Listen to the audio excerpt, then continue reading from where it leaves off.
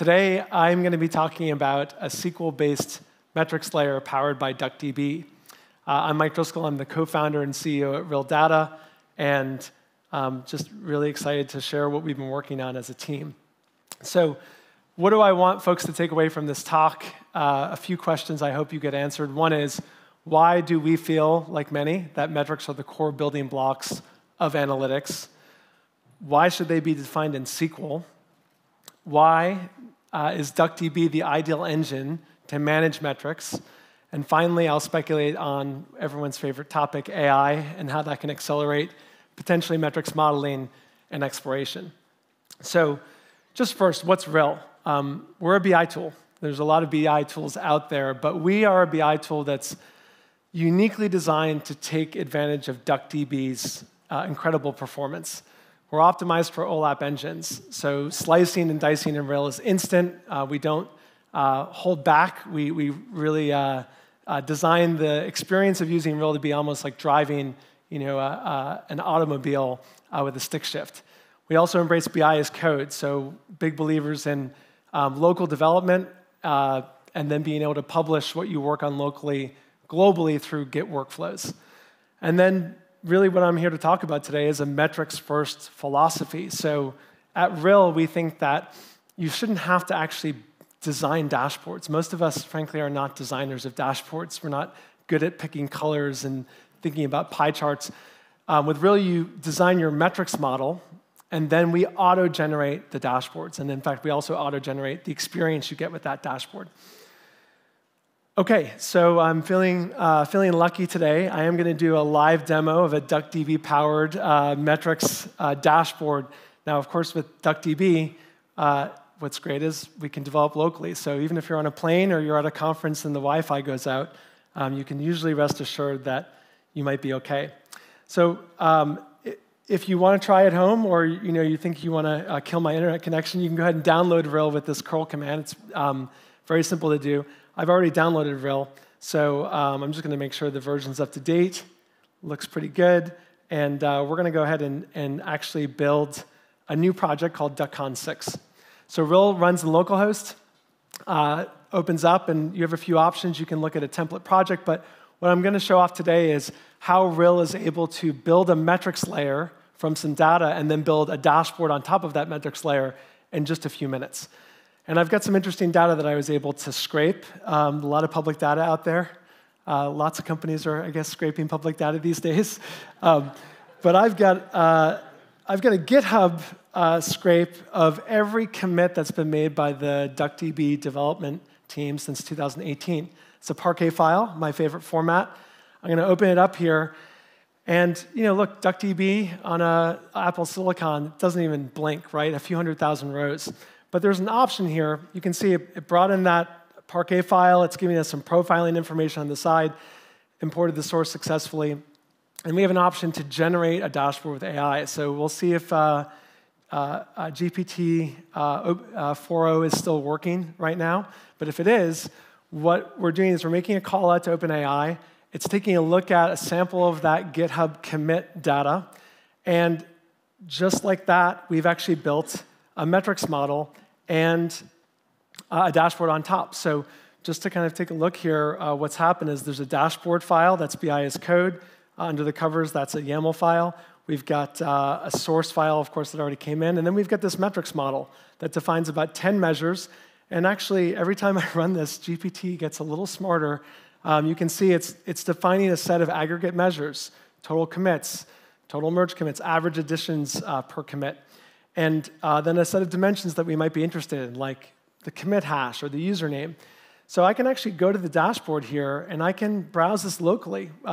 First of all, we can see some pretty good trends. The DuckDB team has been pretty busy since 2018. And I can zoom in on this one area right here and see that something was going on September 30th. It looks like there was, there was a commit of 7,000 commits happen. And Tice J had, 7,000 commits on that day. I don't know if Mark or Hannes, what was going on there with this massive spike on that day? Probably fixing CI. Okay. All right. So so we built this dashboard. If we wanted, we could actually go ahead and deploy that to the cloud. I won't do that. But we just started with a Parquet file, just a Parquet file of scraped commits. And we've actually built a pretty somewhat usable dashboard that we could probably clean up and go further. So that gives you a sense of why Rill, how Rill works, and really why we care so much about metrics. But just to go a step further, we think that metrics really are the right size building blocks for analytics. Fact tables are too raw. If I try to look at that Parquet file, I'm not sure I would get very far in terms of insight. But on the other hand, most reports are too baked. If I just gave you a PDF of a bunch of graphs, and frankly, we all look at GitHub Analytics a lot, you don't get a lot of insight when you just get a baked report. And so metrics are great because they're flexible. A metric is an aggregate function. This is quoting Julian Hyde, who's been doing some work on metrics in SQL.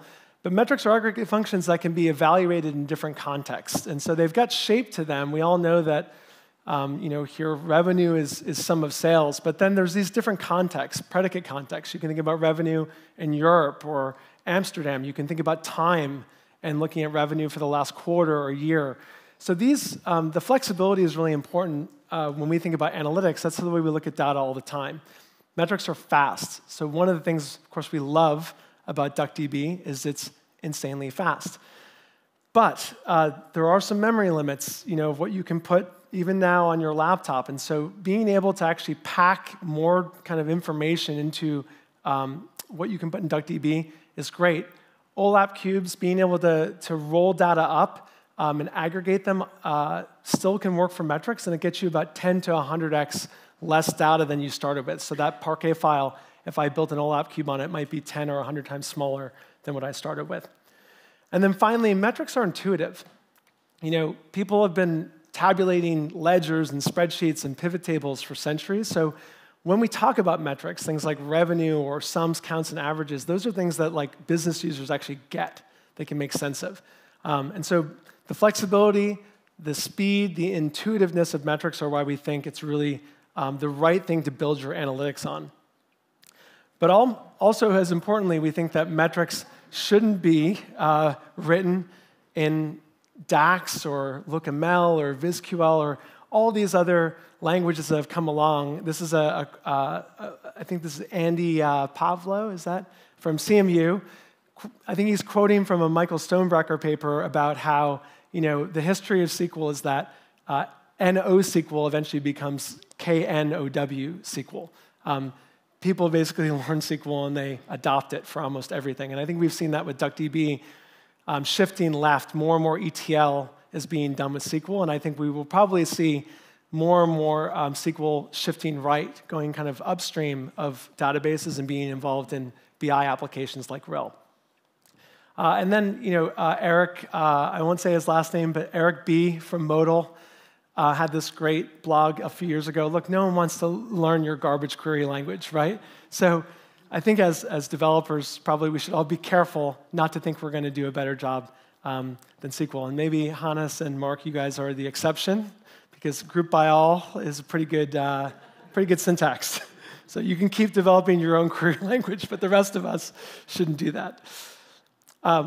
And so in Rill, what we've really been working on the last, I would say, 6 to 12 months, among other things, is building a visual metrics editor in that tool, Rill Developer, that I downloaded and was showing off, where you can actually go in and you can define your measures, your aggregate measures, just in SQL.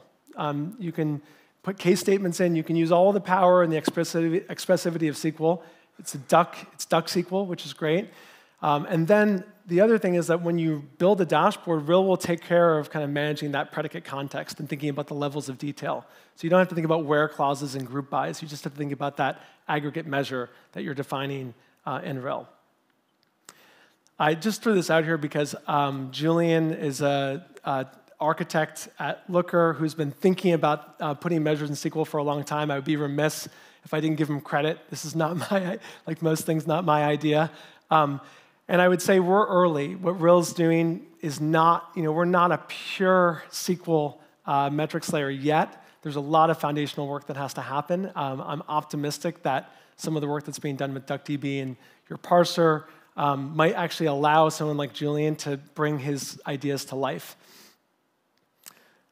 OK, so I'm just going to say a few more words about kind of the metric stack and how Rill operates, and again, why we think a metrics layer is really important, and frankly, what architectures we support for metrics layers. So a lot of what I would call legacy metric stacks are built on tools like data warehouses like Snowflake and Redshift and BigQuery. And a lot of traditional BI tools, Tableau, Looker, and Sigma, basically act as, I would call them like SQL compilers. They just kind of rewrite SQL and send it like down the transom. And I think one of the challenges with traditional BI tools is that there can be a lot of inconsistency in metrics definitions. Oftentimes, you have to put the metrics definitions in every BI tool, which is a little bit dangerous. Also, many BI tools aren't really thinking about OLAP, so they're really just running regular, standard, full table scans on big tables. And when we go into customers, sometimes we just see some pretty awful things happening, and now Snowflake's not really incentivized to help their customers avoid full table scans. And then I would say the last piece is just in terms of dialects and coding languages. The nice thing about SQL is we all know it, and I think one of the reasons why JavaScript was very successful in terms of Node.js was that we were able to take one language and move it from client to server and kind of interchangeably.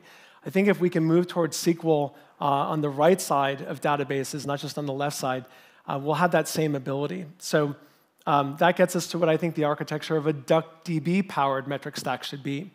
Consistent metrics definitions. We can have a single layer where we store all of our definitions of what these metrics are. Obviously, that you get the speed. OLAP queries are going to be much faster, and you get SQL everywhere, up and down the stack. So you can take predicate logic and you can push it down. We're already seeing that with DuckDB quite a bit. And I think that fabric, that data lake, I put Iceberg there, that is really going to be the universal data fabric going forward, right? I think that that's where the data lives, and all of us are just kind of living on top of that. OK, but there's some challenges. It's not all peaches and roses. So data modeling is hard, and it does require some upfront pain. A lot of BI tools, a lot of folks that maybe aren't thinking about metrics layers, you just kind of can point at any table in your database, even including DuckDB, and get going. We do require that upfront effort. Now, of course, we're trying to lean on someone like ChatGPT to take that pain down a bit, but still, typically, we have to go in and do some tuning. The second thing is that metric changes can be expensive. When you're building OLAP cubes, you change your model, you may have to rebuild those OLAP cubes, and that can be an expensive proposition.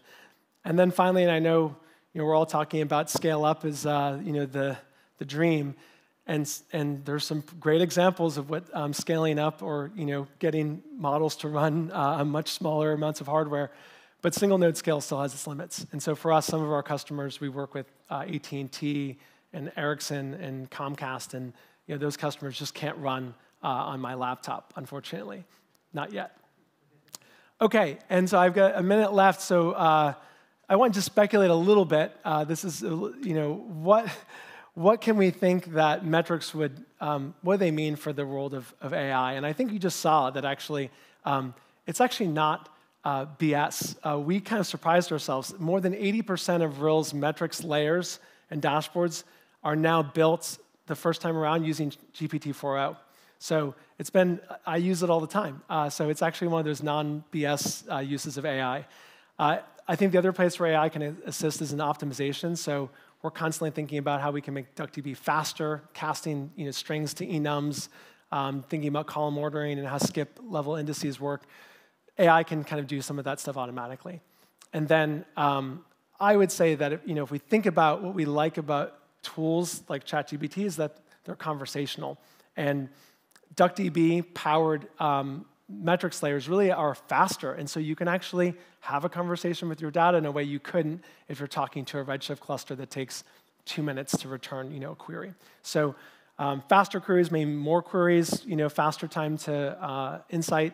And then there's a lot of rich metadata, too, that we annotate metrics with that we don't really put into traditional database columns. This is, I'll put these slides up so you can inspire yourself on your flight home or with further reading. But definitely, Julian High gets the credit for his work in SQL measures. And that's it. I'll take any questions if we have time. Thank you very much.